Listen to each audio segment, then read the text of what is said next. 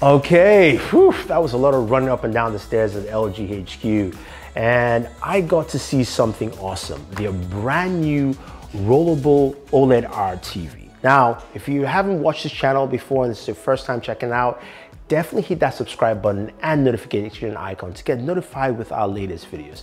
And of course, my name is Thunder E. So, LG invited me over to the HQ to check out their brand new rollable OLED. Now, we've seen this at CES, but you can actually buy the TV right now at LG.com.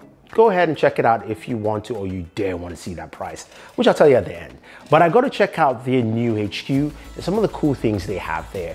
They invited me in, treated me like a celebrity. I was able to capture myself in front of fans and crowds. Singala was reigning supreme. No, sorry, I'm daydreaming again, my bad. But I also got to do a few things. Now, they had this cool robot that could actually paint your picture, and it did a portrait of me. Guess which one is me? Right here. See this guy right here? Yeah, that's me, definitely. But it was a cool experience, and finally we got to see that beautiful rollable OLED. Yes, this is a TV that rolls up and rolls down into the soundbar cabinet. It is truly awesome, and it is a premium experience. It's part of LG's signature line, if you will. Now, it's a 65-inch rollable OLED, right? And in terms of the OLED panel, it is similar to the LG C1 OLED. So you're gonna have the similar OLED specs in that term. Now, of course, I had to do some gaming. So I brought over my PlayStation 5, and I had to, put into some good use. Now, this TV definitely hits the mark on the gaming aspect. You've got 4 HDMI 2.1 ports, so which means you'll support your gaming consoles, your PS5 or your Xbox Series S or X.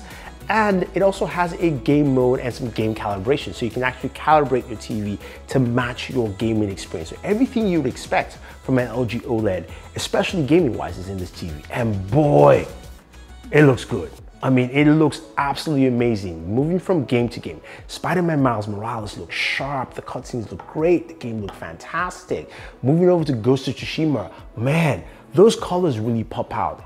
OLED can really do some amazing stuff. And even with the rollable OLED, which I felt might be a little bit degraded because it's a different piece of technology, it worked out really, really well. So all this game worked out. Even God of War, I mean, that also really looked good. For a game that's on the, from the PlayStation 4 playing on the PS5, it was just amazing. Amazing to actually sit down and game on a TV like this. Now, this TV has a few cool things also packed into it, right? You've got a cabinet that it rolls into that is a soundbar, so giving you some really nice premium sound built into that. And also you've got an updated remote, which is nice and clean. LG, please move to this kind of remote structure for all your TVs, honestly. I love the way remote is, simple functionality, and WebOS is also improved, so you've got more functions into your smart home features and all that fun stuff if you're not gaming on the TV.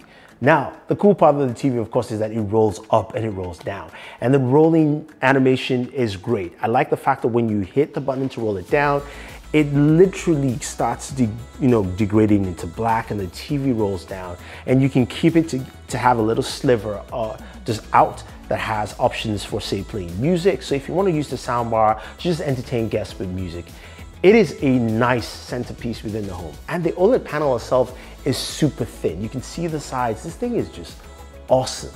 It is gorgeous.